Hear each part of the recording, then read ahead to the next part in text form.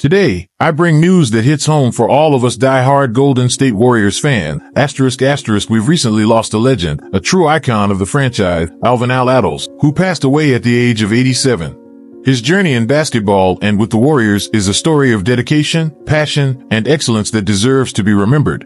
Born on November 7, 1936, in Newark, New Jersey, Attles began his basketball journey at North Carolina A&T State University.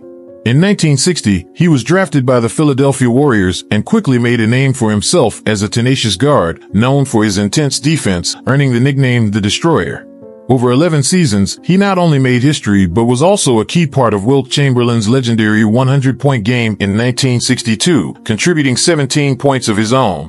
When his playing days ended, Attles didn't step away from the game. He became one of the first black head coaches in the NBA, leading the Warriors to their first championship in 1975. Under his leadership, the team became a force in the league, racking up 557 wins and 6 playoff appearances. His ability to bring the team together and his strategic vision were crucial to the franchise's success. After stepping down as head coach in 1983, Attles continued to impact the Warriors in various executive roles and became a beloved figure in the Bay Area community, known for his humility and involvement in social causes.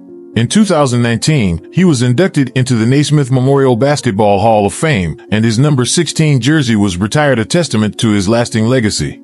In recent years, Attles remained active as an ambassador for the franchise, inspiring new generations of players and fans.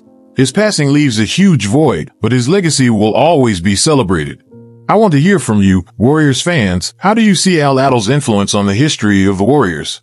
What are your favorite memories of him? Drop your thoughts in the comments. And don't forget to subscribe to the channel for more quick updates and in-depth analysis on everything happening in the world of the Warriors. Let's honor Attles' memory together and keep the passion for our team alive.